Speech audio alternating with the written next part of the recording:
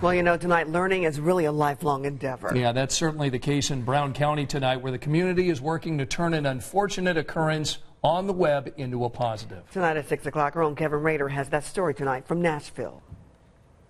It's been a difficult time here at the Brown County Schools, the administration office, and really the entire district. And we're talking about more than just the weather.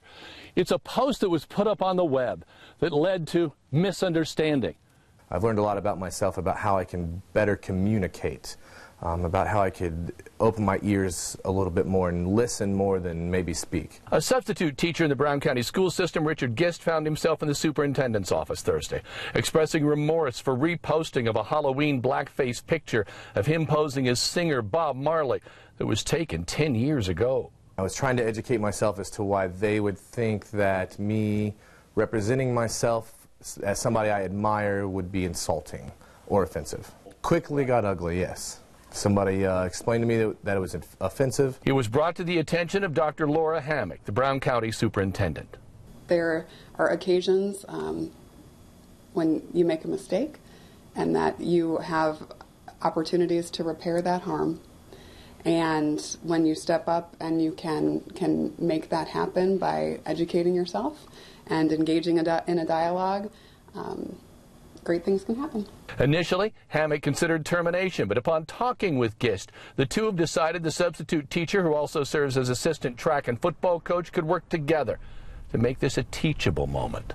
We're really focused on ways in which we can really make this a learning opportunity to educate our boys and girls in our community. We see this as a real teachable moment. I feel terrible for how I portrayed myself or how I put myself out there for people to perceive me, and the actions that I took that really were offensive to other people. You know, whether that was my intent or not, the fact that I insulted somebody or offended somebody or didn't even listen to them is more important than what my intent was. So fittingly enough, it is a teaching moment, a teachable moment for a school district and an entire community. In Brown County, Kevin Rader, Channel 13, Eyewitness News. Don Griffin with the NAACP in Bloomington says this solution, where Gist gets to keep his job and works to educate others, is the best way to address this situation.